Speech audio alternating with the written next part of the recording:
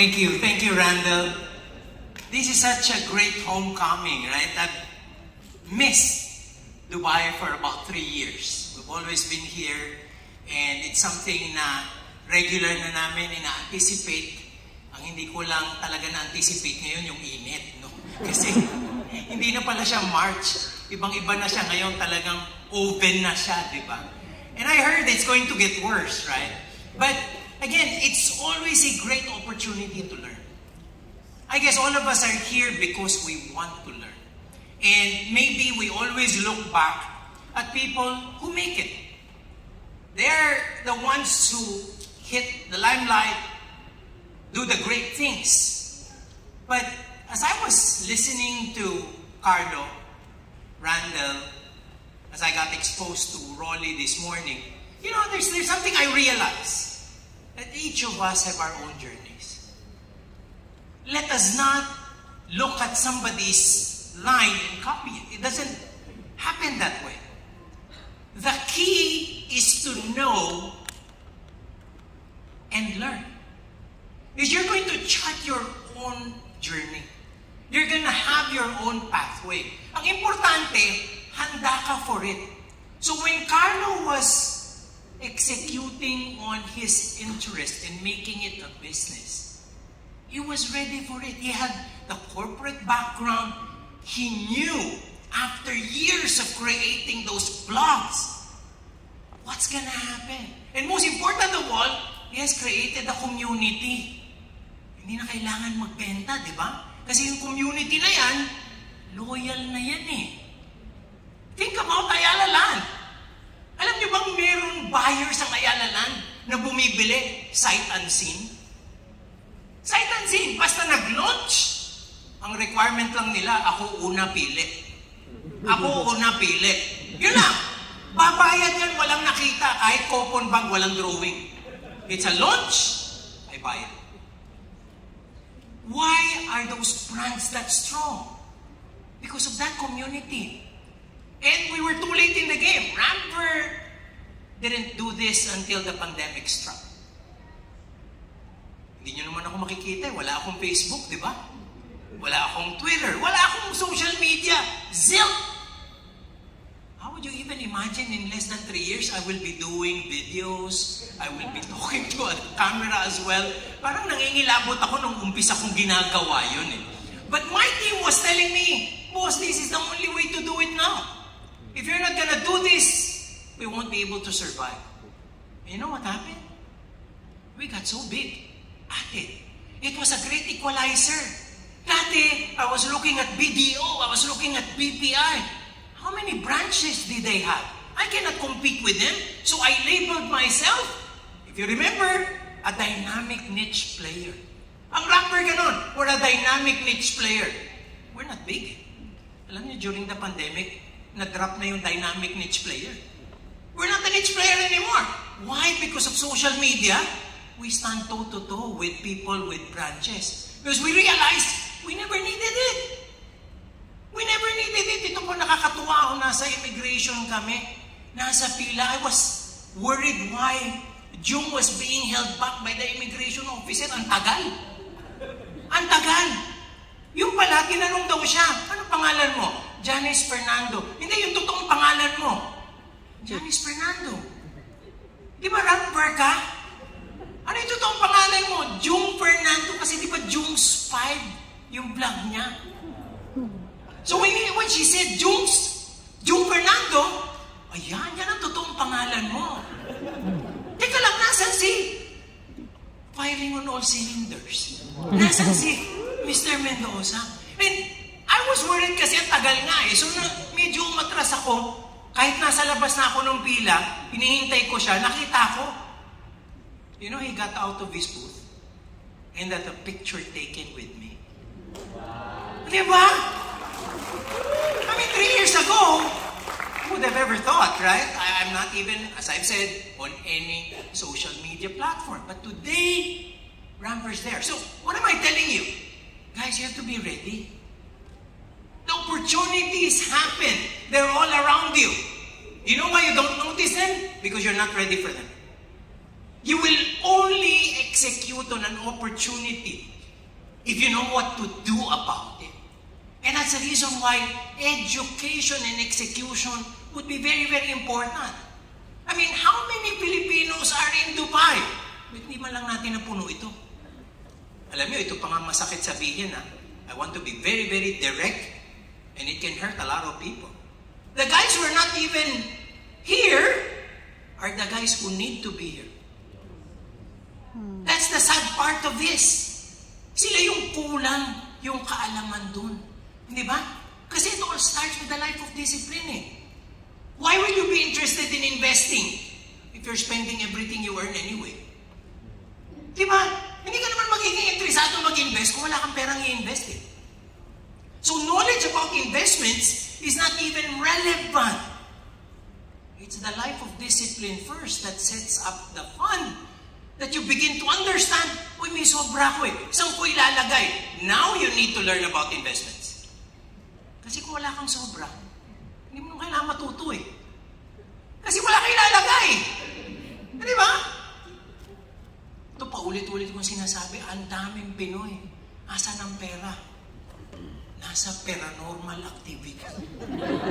Di ba? Mga pangyayari hindi maipaliwanag sa pera mo. Nagmumulto, di ba? Nagmumulto. I mean, I tell a lot of people, from the very first day you earned money, how much money ever passed your hands? You don't even know. You never even calculated. Right? Sa dami na ng perang yung nasan yun ngayon? Kaya nagmumulto na, eh. Alaala na rin sila. Diba? Isa na silang alaala. In fact, for the Filipino, and Rolly and I were just discussing this, because he was frustrated. His people, alam nyo, siya na ang nag-umpisa ng accounts for them. Sila na yung every month, meron. In fact, I had a session with these people, teaching them the very basic. Alam nyo ba ngayon, kasalanan ng hindi ka makapag-invest. Alam, minimum 50 pesos. Ang minimum, 1,000. Huwag mo sabihin hindi mo kaya. Pero bakit? Ganon sila. Nirereklamo ni Rolly, bakit hindi? Sabi ko, Rolly, huwag ka na mag-alala. I mean, you're normal. Okay? Your company is normal. You know why? Eh, ako nga, ramp burn eh. May empleyado pa rin akong ganyan. Ramp burn na kami. Pinapanood na nila yung video namin eh. Pero hindi pa rin sila into that discipline. And why not? It's because it's culture, it's behavior. And knowledge is nothing if you don't execute on a daily basis. That's key. We have different journeys. You have to know what to do about opportunities. Iba kami ng kwento ni Carlo. Ako, nakatatlong retirement na ako. Okay? I retire, I set up a business. Unfortunately, they want me to come back. Diba? So, balik ako. CEO naman ako ng PAMI. Pero ang arrangement, hindi ko na pwedeng ihinto yung inumpisahan ko na eh. Alam niyo ba, there was a time when I was the only executive in the whole of AIG globally that has a license to kill. Hindi ako, tapos presidente ako ng Film Asset Management. So, pwede akong kumita ng variable, pero may sweldo ko. Why? If you don't agree, I won't take the job. I won't take the job. And true enough, they agreed. Tapos, in 2004, kinuha naman ako ng Ayala Land. Yung brand architecture ng Ayala Land na yan, kailan nyo lang narinig yan? 2006. Avida, Alveo, Ayala Land Premier. That is marketing savvy. Brand architecture clarifies and cuts through. That's my team. Because before me, Ayala Land had Ayala Land, period. Their corporate name and their brand is one and the same thing. So, ano nangyari? Maraming galit. Akala ko Ayala Land ang binili ko, maliit. Diba? Avida lang pala yan eh. Amaya lang pala yan eh. Pero Ayala pa rin yan. So, best in class. Pero hindi yan Ayala Land Premier. Yun namang iba, ay Ayala ba yan? Hindi pa nakikita, ayaw na. Mahal yan eh. So you lose a lot of people because they don't know that you have an offering for them. Clearly, became an opportunity for me. Right? So, journeys are like that. The important thing is for us to be ready with it. Asset allocation is key. Tomorrow, I'm going to go through that in a deep sense because we're talking about strategic investing. A lot of people invest.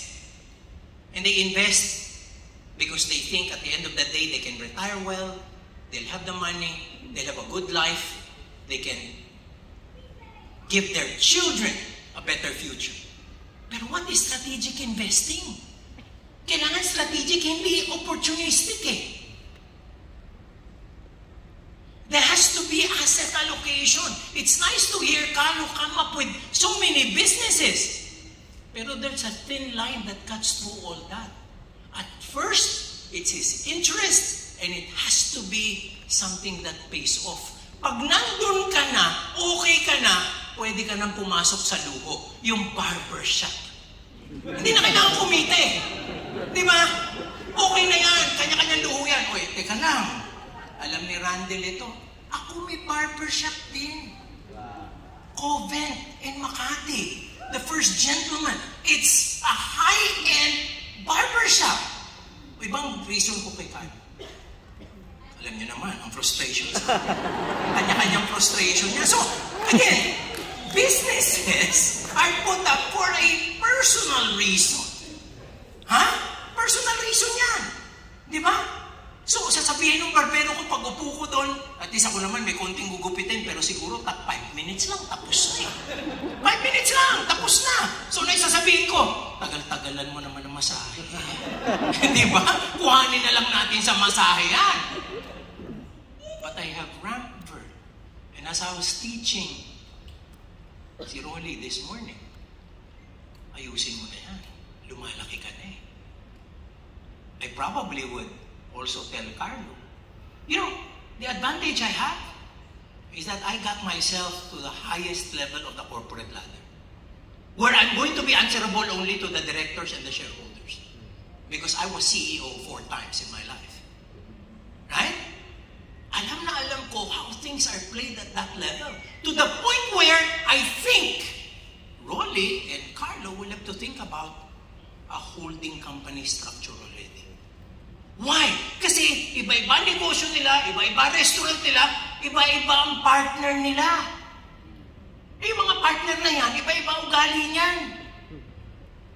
Ako, I have several businesses. Meron akong businesses, sinasali ko mga kaibigan. For the sake of, gusto ko kasali sila. But I don't need their money. But I realize, pagdating ng panahon, aba, yung pinakamaliliit ang pera, yun ang pinakamaiingay. Diba? Ang daming reklamo. Oh, so ito, meron kang kumpanya dito, naglagay lang siya ng konti, abay, mas maingay pa siya. So now you have to have a structure. Or else what? They will hold you down. They will hold you down. You have to make sure that it's, in a way, positioned for growth so that you know what you're aiming for. And when problems hit the fan, when the shit hits the fan, you know, I'm the biggest owner next to the person who runs it. Blue Leaf, I think many of you know Blue Leaf. It's one of the best, if not the very best events venue in the Philippines now. Can you imagine, nagka-COVID, wala kang parokyano for 2 years. How are you going to survive? You have to maintain the buildings. You have to give a continuous cash flow to the people, even if there is no revenue. So pag mayroong kang investor na ang alam lang ay kumuha ng dividendo, may problema tayo. Kasi there are times na susugal ka, there are times na magpapaluwal ka. So people will have to understand, Rapper's doing well, Blue Leaf is not.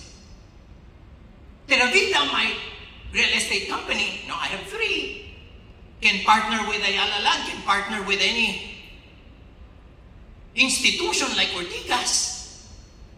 Iba yun. And then there are others. Singapore Life, may partner ko po dyan si Randall Chongson. the only purely digital insurance company. Pagbili mo sa GCash, all digital.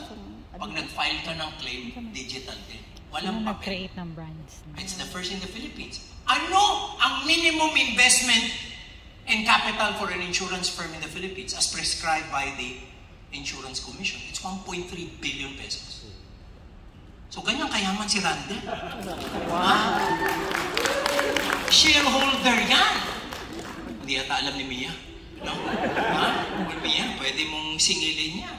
Diba? So, yan yung mga ano eh. But again, if you're going to be looking at my businesses, much like Carlo, real estate, o diba, nag-Ayala Land ako. Diba? O Ramper, diba, nag-film life ako. Diba? Events place, sabi, mahilig akong lumabas eh. Mahilig akong magkaroon ng mga social events. So, my travels gave me great ideas, but there's also one thing I want to tell you. I don't invest in businesses. I invest in people. The people who are running these businesses, as Carlo would have said, are the ones who provide the differentiation. Tinatayaan ko sila kasi sila yung magagaling eh. You know, I am the corporate guy who holds their feet to the ground. Kasi alam niyo, ang problema sa mga entrepreneur, lumilipad ang isip eh. You know, kung masusunod si Eugene Sandeja sa Blue Leaf, dapat yung staircase ng Blue Leaf sa Pilipinas, dapat glass. Kasi sabi niya, pagpababa yung bride, glass staircase, parang ala Cinderella. I'm the corporate guy, right? Anong question ko kay Eugene? Who's gonna pay for that staircase? Can we charge extra for the staircase? No! It's an amenity. They pay for the venue, they go down the stairs for free. It was a photo op. Walang babayad dyan eh.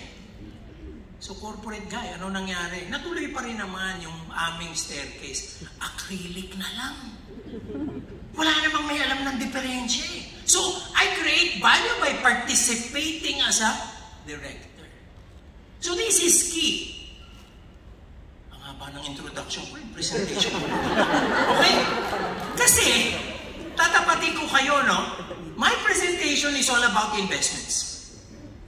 But investments have to be positioned as optimization.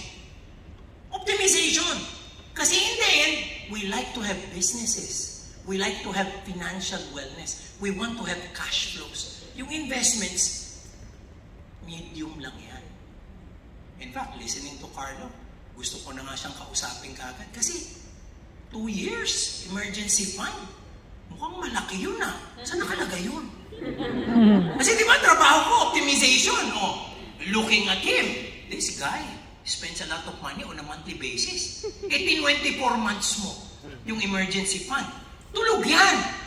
So ano, kailangan dyan? Kailangan, siyempre, number 1, fixed income yan. Kasi kailangan zero risk, right? But you see, when you do fixed income in a bank, what will the bank pay you? 1%, 1.5%. Gross. Tatanggalan pa ng tax. I don't know if Carlo knows this because we can put his money in a bond with a repo arrangement. What does that mean? We buy a Globe bond, an Ayala Land bond, that will earn 6.5% net. Ang ganda nung ano na yun, ano? So habang nagtatrabaho siya sa mga business niya, yung emergency fund niya lumalaki. So hindi na lang 24 months, magiging 26 months, magiging 28 months, hanggang mamaya yung emergency fund niya, 5 years na. Diba? But, pero kailangan may repo. Why? 7 years yung bond eh.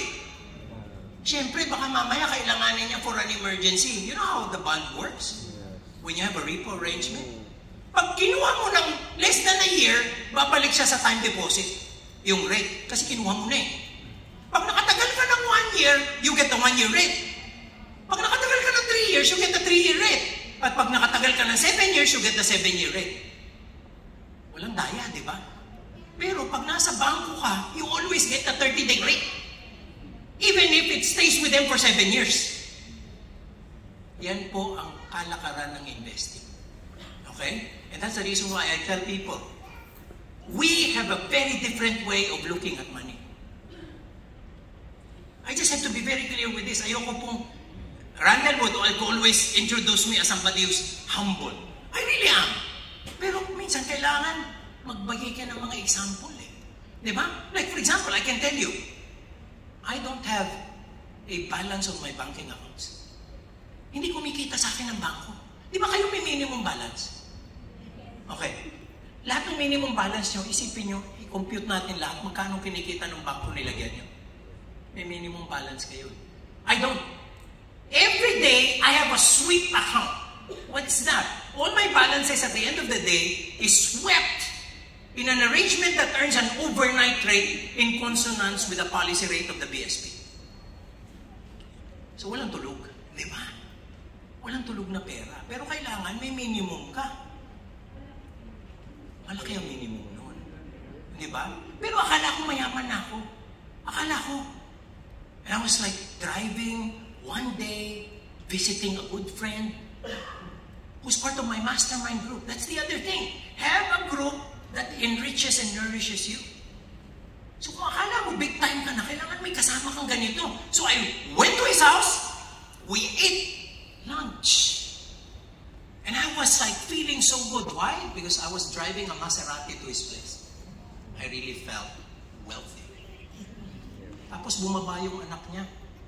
Sabi, Daddy, can I get my allowance? Sabi niya, Fatima naman, you know, we're eating lunch. Dito Rex and I are eating lunch. You have a card naman eh. Get it there na lang. Ano yun? Get it there na lang. After the lunch, we stood up. We went to the sala. And at the corner of the sala, has position an ATM machine. Kano balansi mo sa bangko para bigyan ka ng BDO ng ATM machine? Okay? So, umuwi ako ng araw na yun, nakamaserati ako, puritang-purita feeling ko. Wala nga, kailan pa ako magkaka-ATM sa bahay? Hindi ako magkakaroon yan, hindi ba? But I am with people who are like this. So that at the onset, wala kang feeling ng complacency. You're always inspired to do something more. That's why I tell Randall, alagaan mo yung mga anak mo. Again, nasa Corinthians yun, hindi ba? You're supposed to take care of your children.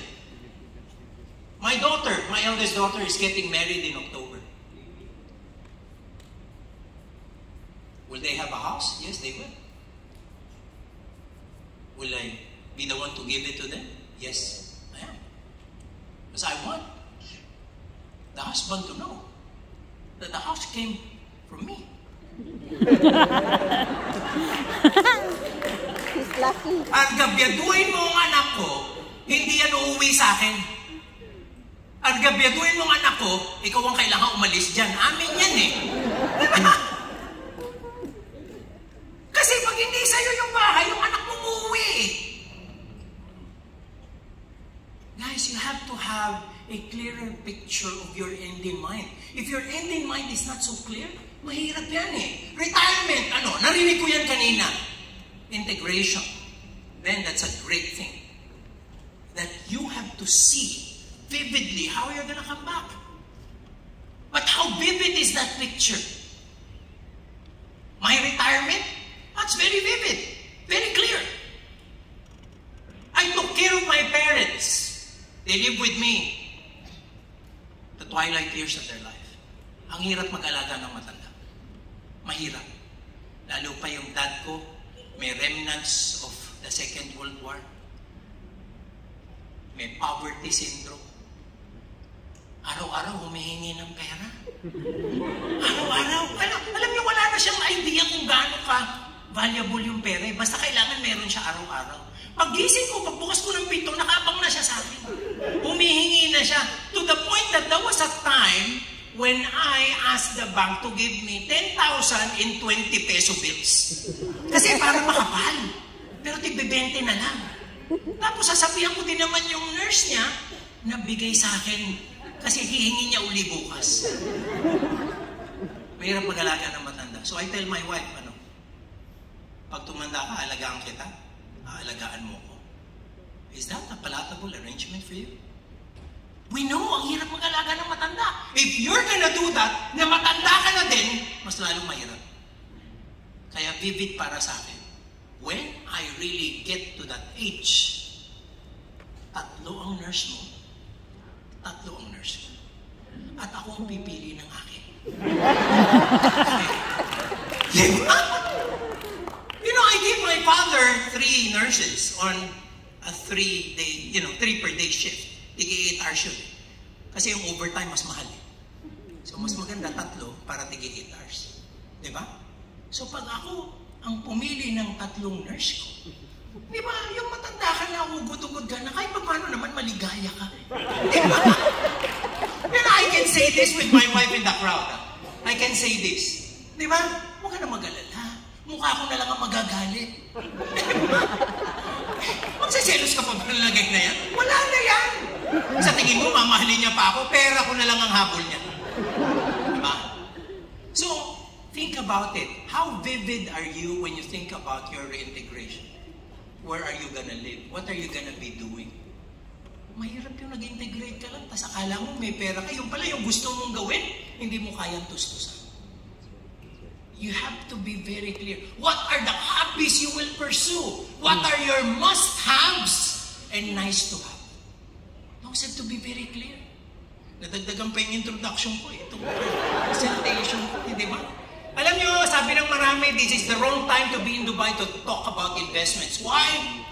We're into the dumps as far as investments are concerned. And I'm not even talking about a set of asset classes. I mean, all asset classes.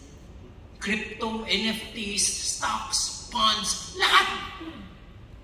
Siguro nga yung collectibles na lang ang okay. Watches are okay. You know, I was just telling Jewel here, one of the reasons why I like to go to Dubai is because I want to go to luxury soon.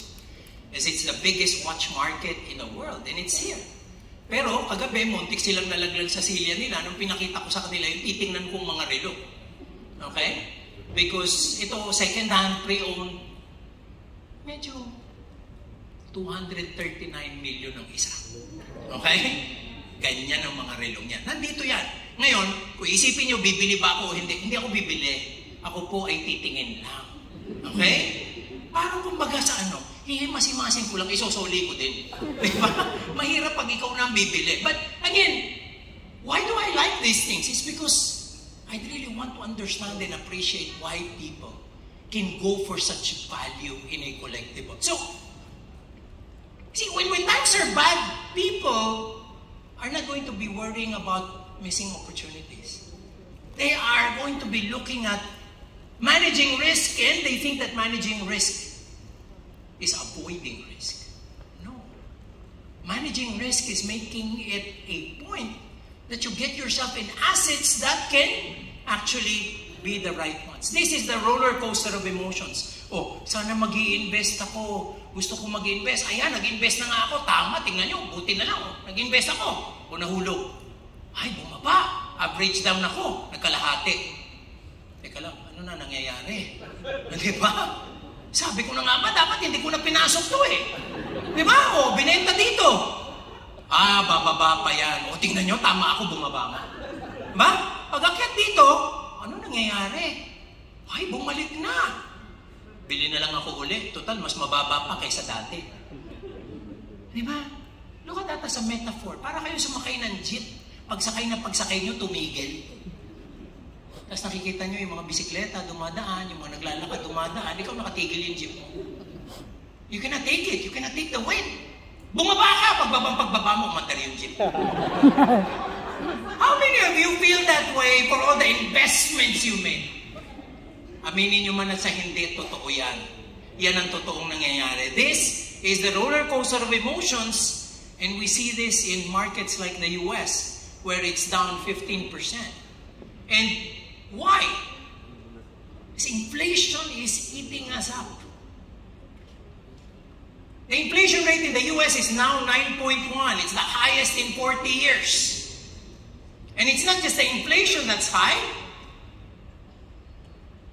It's also the Fed trying to do something about it. For the first time since 2006, they increased rates by 50 basis points. And for the first time since year 2000, they did it in succession with a 25 bip increase. Nung nag-75 bips increase sila, that was the first time in 46 years that they're doing it. It is a major issue. And their unemployment is really bad. Right? The employment rate is going down, and their GDP is already negative. You hear the word inflation leading to a recession. That's not even the worst. For the US, they're talking about stagflation. Stagflation is a situation where the economy slows down, tapos you don't have any factor improvements for an increase in demand because you're losing employment and there is high inflation. So it's going to be in the doldrums for quite a while. Pero yung inflation, hindi naman talaga problema ng US yan eh. Hindi naman problema ng Philippines yan eh. Look at this. Inflation is the problem of 52 countries experienced by 1.8 billion people. Double digit. But for the first time, nakita nyo ang Pilipinas dito, hindi nakashade. Oh, hindi nakashade, nawawala. Oh. Bakit? Kasi hindi double digit ang inflation natin eh. We are so aghast about 6.1, but people have more than double digit. Ayan ang Pilipinas, nasa Asia. And the impact of this leads all the GDP numbers in the whole world to go down. Alam niyo, gusto niyo mag-recover agad yung market? Mag-declare lang si Putin na tapos na yung war. That's it. That's the root cause of all the supply chain problems, all the inflation problems. Yan naman ang dahilan. Now, how long it's gonna be? No one knows. But you see, you heard this many, many times. Be fearful when others are greedy, and be greedy when others are fearful. And you get to ask yourself, saan ko ilalagay? Ang dali maging greedy eh, pero nakakatakot. Easier said than done. Think about your own country. Is it doing better? Maybe. It's only 13% down. Inflation is at 6.1. Yung pang inflation na yan, highest in 40 years? No. It's highest in only 3 years. Because the last time I was here, 2019, we were just coming off from a high inflation rate of 6.7%. If you remember, that was 2018. So 3.7 years lang tayo. Sila, tingnan nyo, 40-year high sa US, 30-year high sa UK, Germany is a 41-year high. Look at the Philippines, 3.4-year high. Actually, 3 years and 7 months now. That's one reason why the peso is behaving this way. And people are concerned, while you guys are happy because